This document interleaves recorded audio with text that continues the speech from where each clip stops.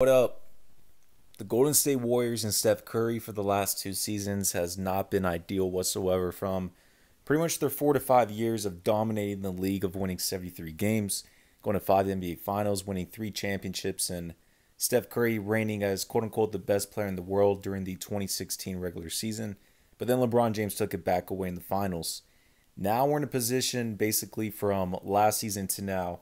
Klay Thompson has been out back-to-back seasons, and Steph Curry has folded the effect of pretty much the whole defense has been focused on him for most to all possessions in the NBA game. And the role players around Steph Curry has not been ideal. I mean, Andrew Wiggins, Kelly Oubre Jr., so on and so forth. Draymond Green, Steph Curry, they work well together when Klay Thompson's there. They're a trio. They're a trinity out there all together. With Klay Thompson now, that is hearkening towards all of them whatsoever. The Golden State Warriors right now are a 10th seed in the Western Conference, and they're going to be battling, most likely in that playoff tournament, playing tournament before the NBA playoffs start, to where they would have to fight to get in, probably around the 7th or 8th seed. Now, in my position, I fully expect the Warriors to make the playoffs at the 8th seed. I would love to see a Utah Jazz and Golden State Warriors first round matchup. I think that would be an ideal matchup that the Warriors could be explosive off of, but I don't know. We'll see from there. If you're the Warriors, if anything, you would like to play the Phoenix Suns in the first round matchup, something they can go back and forth with on that side. But besides from there, Steph Curry has been hearkening disappointing losses, blowouts, and he's finally coming down to earth these last 2 seasons ever since he's been on a high pedestal for the last 5 years since 2015. We're going to jump here and cover if the Warriors have any chances of potentially winning one last championship at least in the next couple of seasons, or potentially even this season, maybe in their eyes. But we'll listen a little more here. I'll get my take on things, and we'll dive deep. Has this championship window closed, man, with the Warriors? Fortunately, it has. And your boy's a big Steph fan, been a big Steph fan for years now. But here's the problem, Sel. We all look at Steph Curry like, oh, wait, Steph hasn't regressed. Steph's still putting up 29, 6, and 5. That's the same stats he was putting up his MVP years, 36 and 5. Steph hasn't regressed. But y'all got to look beneath the surface. What they say about the iceberg, Marcellus, 90% lies underneath the water. You only see the tip of the iceberg. I'm looking at guys like Draymond Green. I'm looking at guys like Draymond, who back when the Warriors were going to 5 straight, when they was winning the chips as well, Draymond was giving you 14, 11, 8, 12, 10, 9, 11, 9, and 9.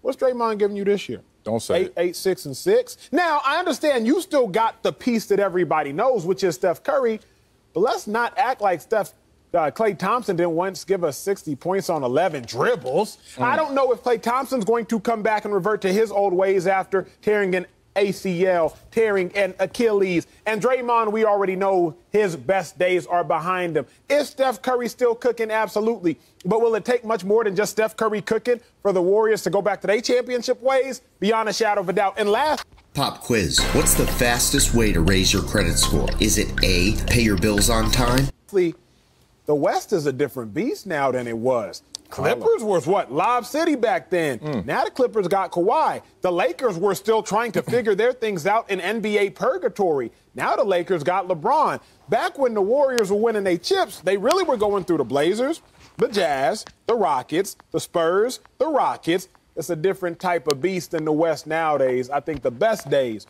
for the Warriors. Well, lot to cover. The Warriors, they will win one last championship in the next couple of seasons. Will they win the championship this season? Heck no. There's some cats on YouTube that try to go quote-unquote pro-truth that stated that the Warriors would win the championship this season, even without Klay Thompson. That's laughable as it is. No, that's not happening. Whenever Steph Curry comes back and wins another championship, Curry will finish his career with 4 championships.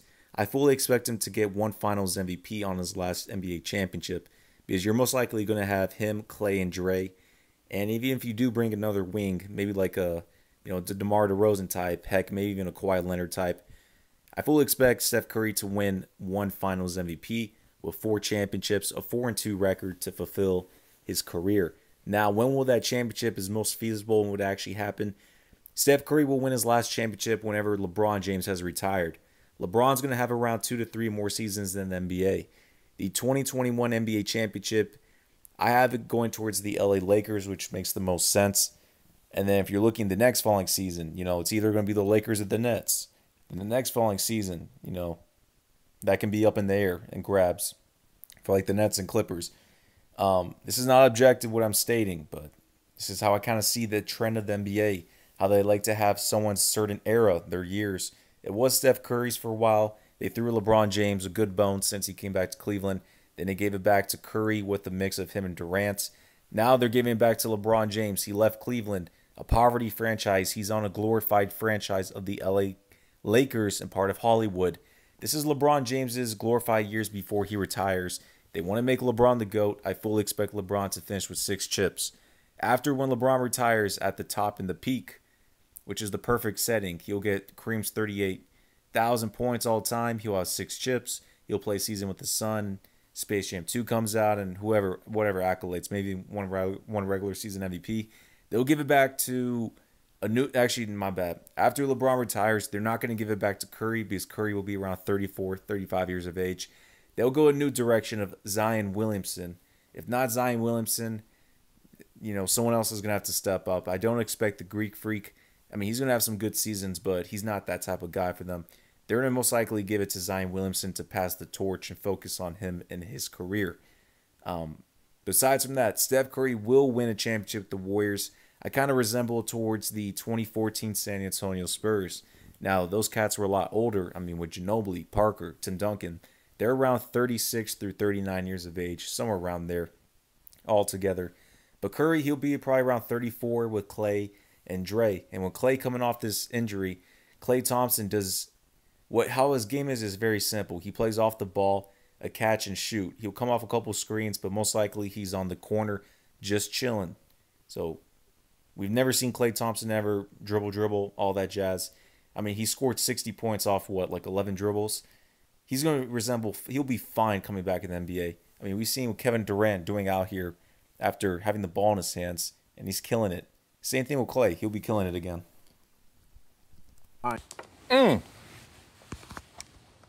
Wow. Acho, how wrong you are, my man.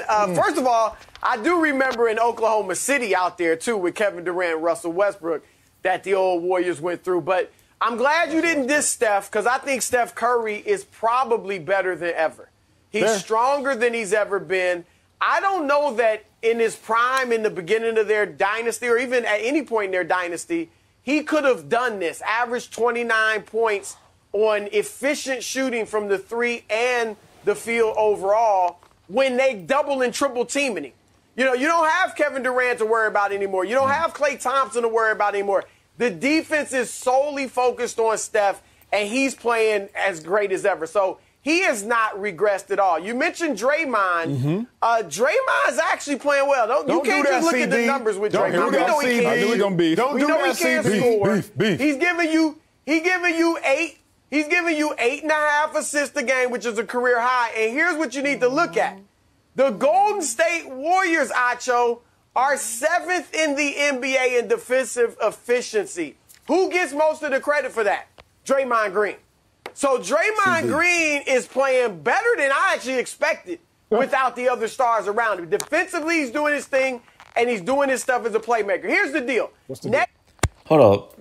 Listen, Dre's fine with the Warriors, but if you don't have Klay Thompson, again, they're triune together. You need to have one of the other. Dre works best whenever Steph's with another consistent sniper out there, and that's what they play. They're the Splash Brothers for a reason.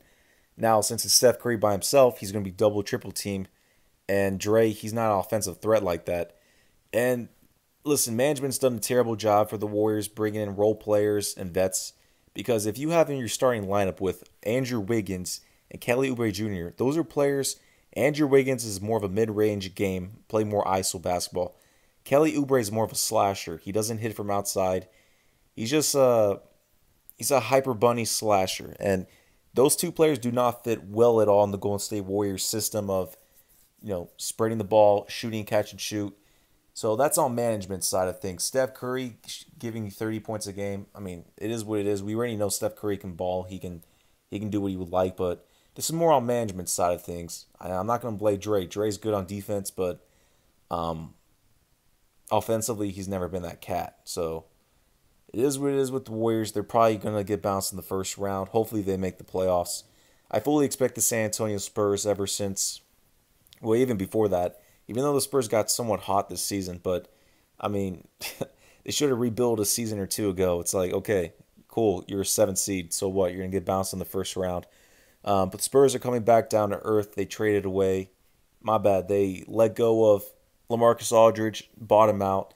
I somewhat expect that happened to DeMar DeRozan pretty soon. We'll see more into that, but the Spurs will not make the playoffs. They're going to drop down in the seedings and the standings, and that's going to leave an opportunity for the Golden State Warriors to take that 8th seed at least. Next year, they'll be contenders. I give you. You mentioned the Lakers. You mentioned the Clippers. I'm not saying they definitely win the West, but I am saying they will be legitimate contenders because everyone will move. They will be contenders, but they will not make a finals in the next 3 seasons. The Lakers and Clippers will get, I fully expect the Lakers to get 2 finals appearances from now until 2022 or 2023, and the Clippers to get 1 of those. After that, they can give it back to the Warriors for one last championship season. The NBA will let that happen, and they've done that, just like with the Spurs in 2014. The Warriors will win a championship. They will get it done with probably 4 years from now. Down a notch once you get Klay back. So Steph's the number 1 guy. Klay's the number 2 guy, giving you 20 points a game. Now Andrew Wiggins, who's second right now, he drops to the 3rd scorer. That's a nice 17-point 3rd score, and probably your 4th or 5th best player. He's actually playing the best defense of his career. Yeah, I mean, this team was designed to have Klay Thompson back. So Wiggins on the team is fine if you play him as a Harrison Barnes-type role player. And if he comes off the second unit from time to time, he can go ISO basketball. That's fine, but with Klay Thompson off, that ruins this whole foundation of the roster and the team. Same thing with LeBron James and AD. You know, whenever Anthony Davis is out, you know, the Lakers roster does not make sense anymore. So it is what it is on pieces.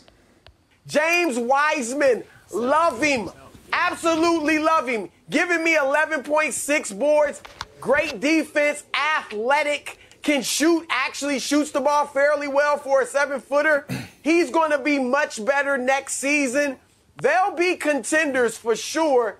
I'm not guaranteeing they'll win the West, but they will be contenders. Last thing I'll say in this segment, they are what this year is about and why Steph went off. We got to stop getting used to losing. And Texas homeowners, all the electric companies are raising their rates, but you can stop them. All that. They are all about teaching these guys how to play Warriors basketball. And they're really doing it. Number 1, they lead the league in assists. 27 assists a game. All right. Number 2, as I mentioned, 7th in the league in defensive efficiency. So they're playing, sharing the ball offensively and defending the rock. And then once they get Klay back, they will return. Fair, but my point is this. I can't bank, and because I've come back from injuries, never an ACL, let alone an ACL backdoored with an Achilles, I can't make the same assumption that you want to make, which is Klay Thompson will return to form. You know how the kinetic chain works, and if not, Dr. Wiley will definitely educate us on the kinetic chain. I love that. I can't make that same assumption you. Well, another thing, not to get too deep into things, but some of these players do have quote-unquote fake injuries and part of the script to where they're not actually injured, and the NBA just wants them out due to what they have in planned in store. Again, it's an entertainment league for a reason. You can't just tell me that the league owners and everything in the behind, they're like, okay, you guys play, and it is what it is. There are agendas out there. There are scripts and plots. Does that dictate everything? Maybe, maybe not. But Klay Thompson, I mean, we've seen Kevin Durant, man. I mean, he's balling like he never even got hurt. Not saying it was fake or not, but I mean, you could see when Kevin Durant got, quote-unquote, hurt in the finals and he started walking and limping. You can tell by the body language. I mean, some were stating about LeBron James' injury here a week ago. I'm not saying it. You guys do your own research. You guys look into things a little more deeper. But Klay Thompson will be fine anyways, even if he did get those 2 ACL injuries and whatnot. Playing off the ball, catch and shoot, non-dribbler. He's fine. He's good. Trying to make a 2-year older Klay Thompson, 2 years removed from ball with 2 major injuries. Like, worse than hearing SAT, the 3 letters you want to hear worse than that is ACL. So coming back from them type of injuries, I can't make the same assumption you want to make that they will return to form. That's where I differ with you, CB. Oh, CB, let me referee this. Oh, no, go ahead, I'll CB. give you that I can tell. Sorry, Bishop. I know Dr. Wiley's about to hit us, but I'll give you that. If Klay's not back close to what he was, 95% of what he was, then you're right. Then they're not going to win another championship or come close. But if and this would have to be 3-4 years from now, but if Klay Thompson's around 90% to what he was, they still will win a championship, because when LeBron James retires, you're looking at the scope of the Western and Eastern Conference. I'm not going to lay down about anyone who could be free agents and signing and all that mumbo jumbo, but the Western Conference will be open within, I mean, the Clippers with Kawhi and them, this will be their 4th season or so they're going to be off the rail. The Warriors still have their brand of basketball that they can be older and it's still going to be dynamic. It's still going to be, this day and age of basketball. It's going to flow very smooth. In the Western Conference, you're going to have the Mavericks, Pelicans go up. But, I mean, if you're the Warriors, you can sneak out 1 finals appearance and 1 championship, especially when LeBron James retires in the NBA. In the Eastern Conference, you're going to have the Nets, but, I mean, 4 seasons from now, that team won't be still constructed together. I doubt it, man, but I'm jumping the gun. I'm not going to talk too much on that part. I'm assuming you're right that Klay is 90-something% of what he used to be. Being factored into Steph Curry's frustration. And I remind you also that life and championships come at you fast, especially in the NBA. Lakers, last year. Guess it's time to take it up. All right, I'm ending on there. Will the Warriors win a championship with Steph Curry? Yes, they will. They're going to win 1 last championship after LeBron James retires, which makes sense in the NBA's direction, timeline, and things of that. I fully expect Steph Curry to get 1 Finals MVP, winning that last championship. And besides from that, yeah, it's pretty much there. They still have a championship window, but the next 2 to 3 seasons, actually, this season, they're not contenders. Next season, they can make a conference finals appearance with a healthy Klay Thompson and the crew. And they'll still be contenders on that end, but is their championship window open? Yes, it is. This season, no. And will they win a championship? They will. I'm out.